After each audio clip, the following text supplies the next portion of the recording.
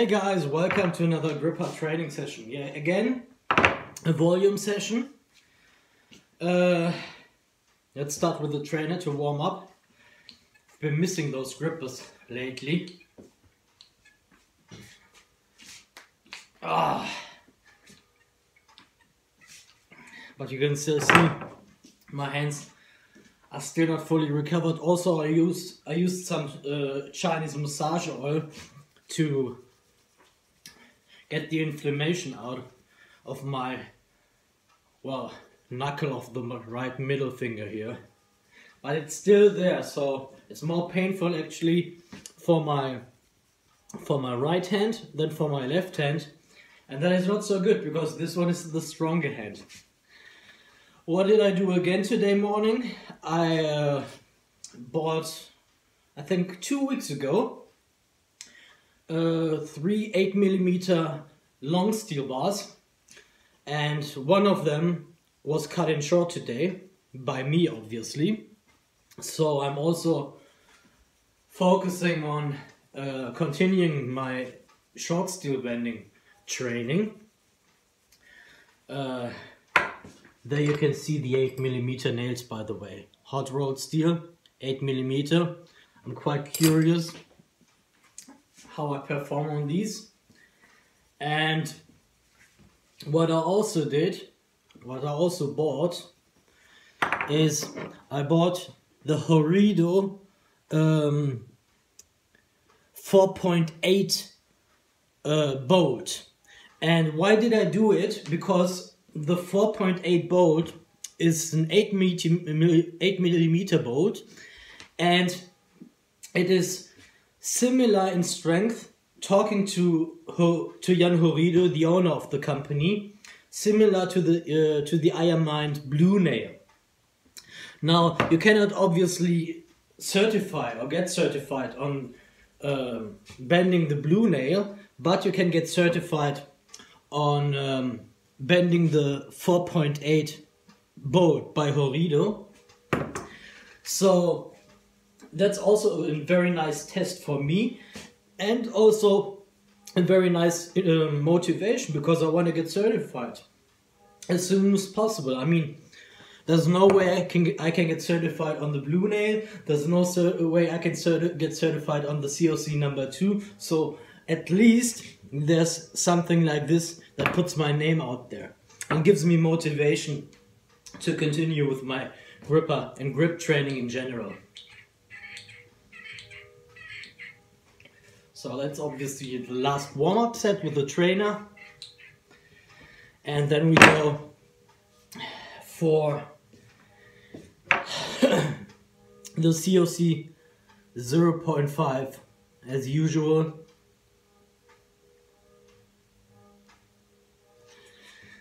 Yeah, and jetzt, and let's, not jetzt, that's a German word, means now, by the way. Let's just see now whether I can do 4 on these, or on this gripper here. My best is 3 in a row, and I hope I can do 4, but whether this plays out or not, we'll just see.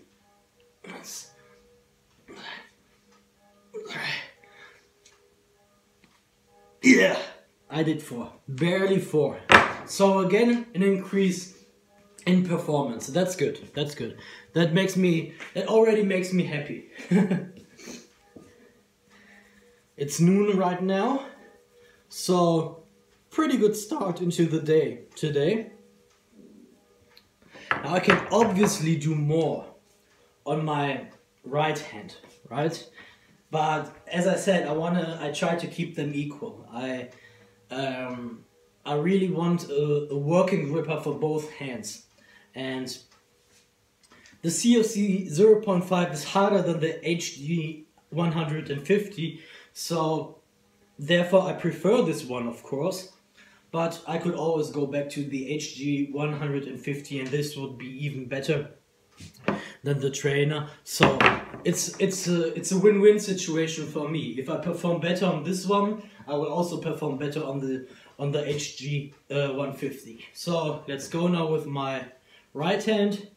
1, 2, 3, 4. Okay. So we chalk a little bit, let's get the bolts out of the way.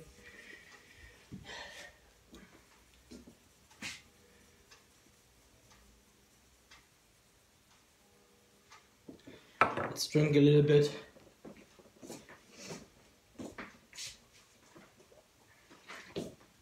And I try to perform 4 closes in a row, once again, with a 0.5. The trainer is not needed right now.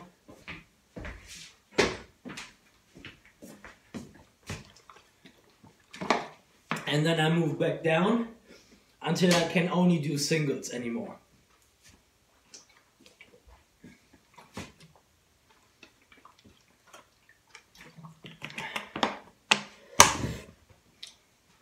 So yeah. 1, 2, 3. Yes. I felt it. So 2 sets of 4 is very great. That has never been done by me ever. And you can see by the color of my face that I really needed to put everything into it. So obviously I won't be able to do it a 3rd time. So we'll go down to 3 now.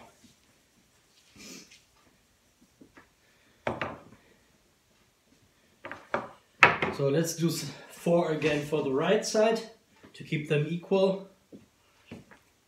1, 2, 3, 4.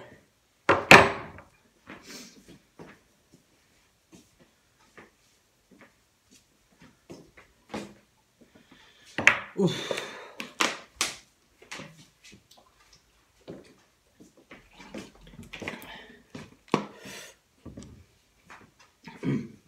Now one thing about bending bolts is it's of course not as comfortable as bending a smooth short steel bow. Why is this the case? Well, first you have the head of the bolt, which can really sort of grind into your skin, cut into your skin, and the same goes for the other end of the bolt.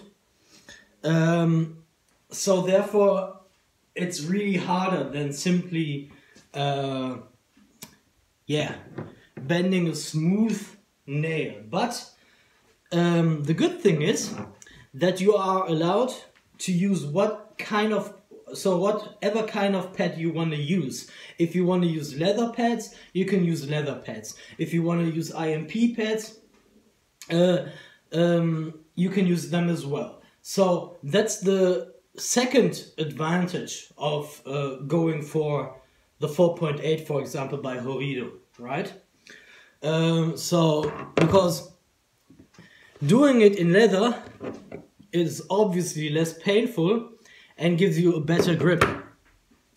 So I would really recommend that you try this one out if you're fed up with bending blue nails and getting nothing for it, and you really want to get certified. Buy these, for example. There's international shipping, and yeah, I wish you all the best. So now 3, 2, yeah, barely 3. And that was the right side, wasn't it? Yes. Barely 3.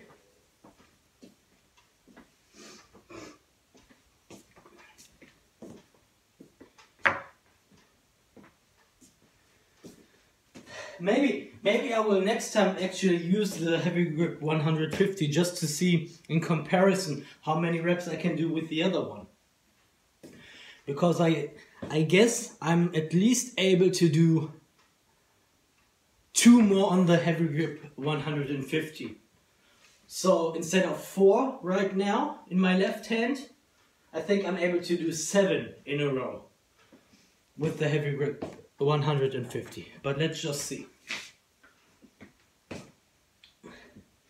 Hands are not fully recovered yet, so that also plays a role, but they are recovered enough. They are recovered enough and that's good.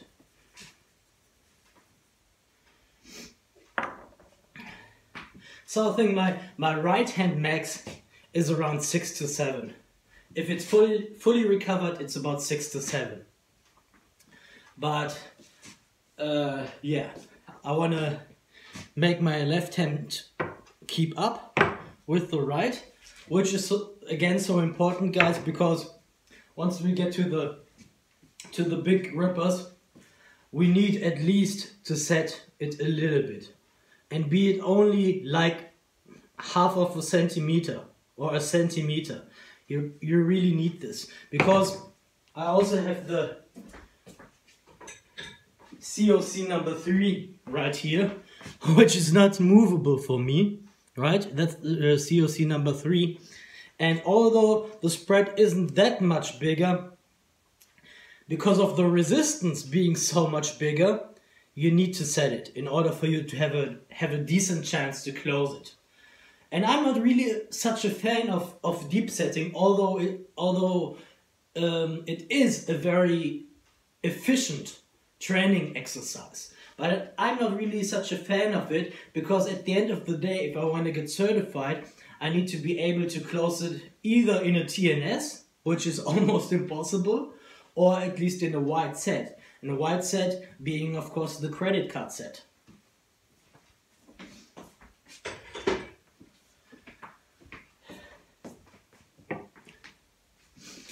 So, let's just see what goes on here on the left again.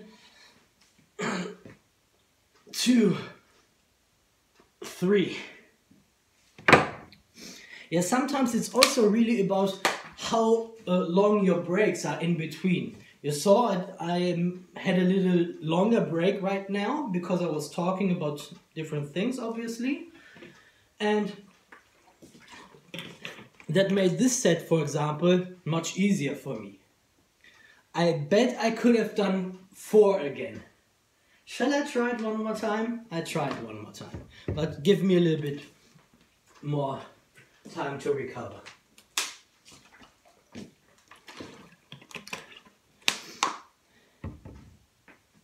I really try to do 4 again, because this set was obviously easier than the previous one, which was surprising to me.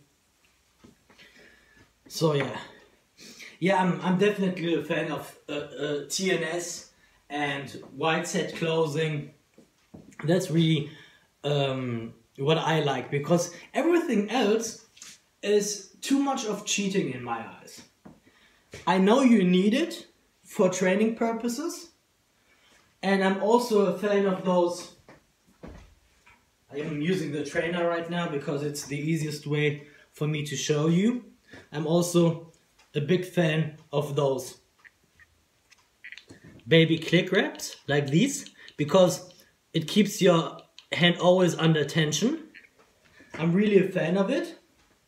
Great exercise, but at the end it's not as efficient or as good as really trying to do the full sweep, right? Full crush from the very beginning to the end. But you need everything. And I assume once I hit plateaus, I will go back to deep setting lower grippers, doing baby click wraps and all that stuff. But since it's not needed, because this is supposed to be my working gripper,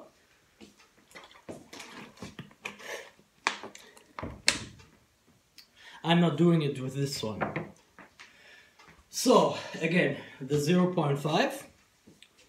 Let's just see whether I can do 4 this time. I'm going for it. 1, 2, 3.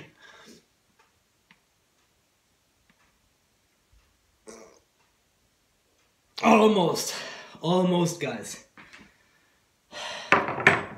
But it's good. It's good. It's always about pushing yourself to the limit. That has always been the case in every sport whatsoever. Very important.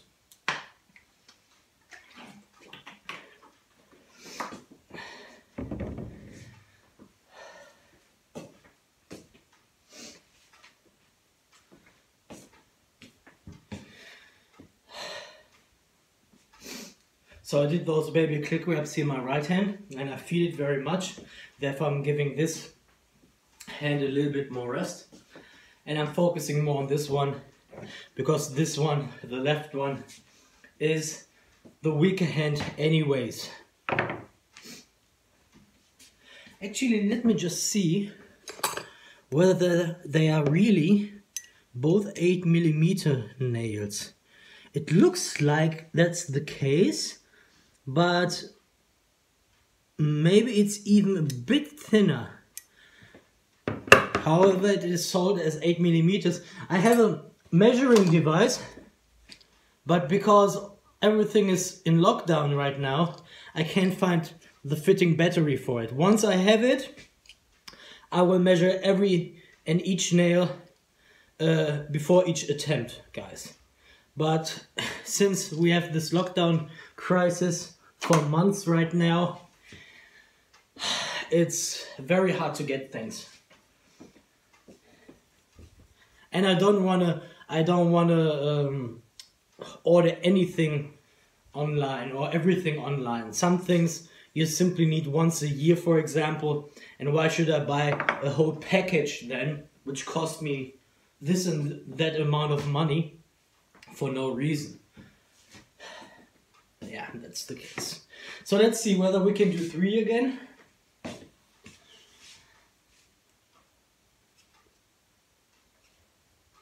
Oh, damn, is it really that hard? Getting that hard?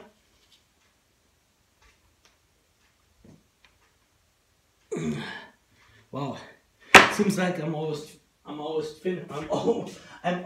finished.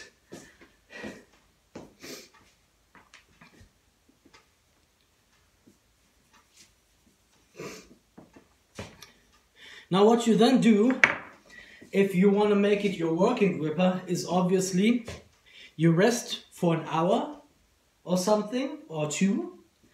And what you do then is you do singles or doubles, depending on how strong you still are with the hand you want to train.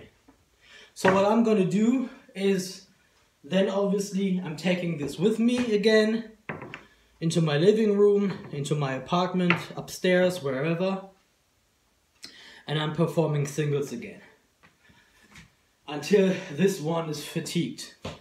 And I know that this one then needs a lot of time to recover, but that's okay, because then I can focus more on my max.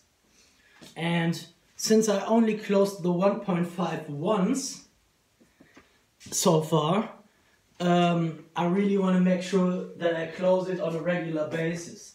As a matter of fact, before going for the left hand volume training again, let me just see again whether I can close the 1.5.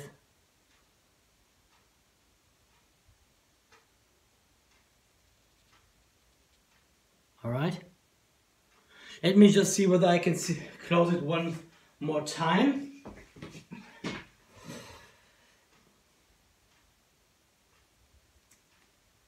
Yeah.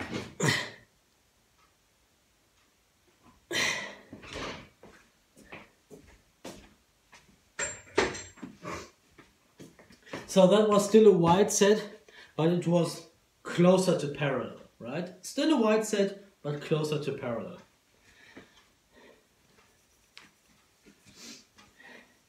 So the 1.5 is really something I have to work on in my right hand as well. Yeah, definitely.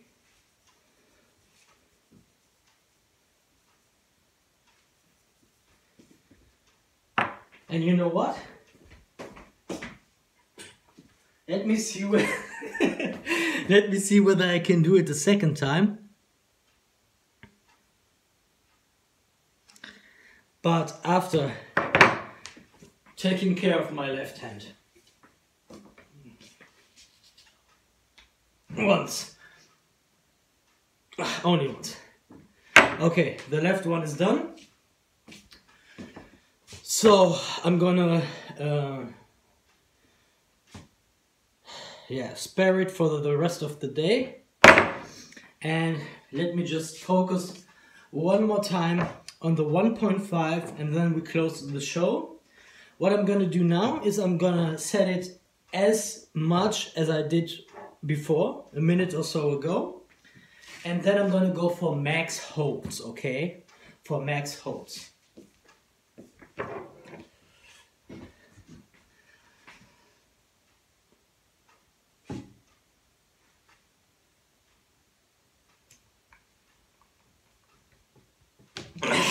Needed a little bit of break.